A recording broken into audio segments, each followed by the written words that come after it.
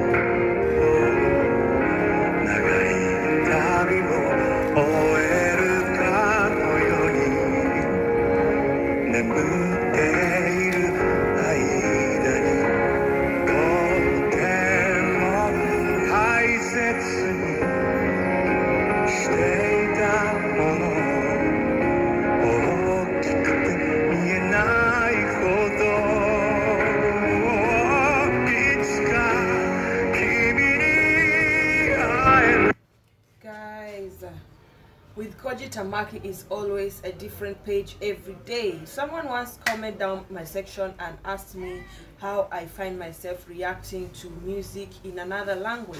And as I always say, to me, someone's first language is the most important thing you can give to someone.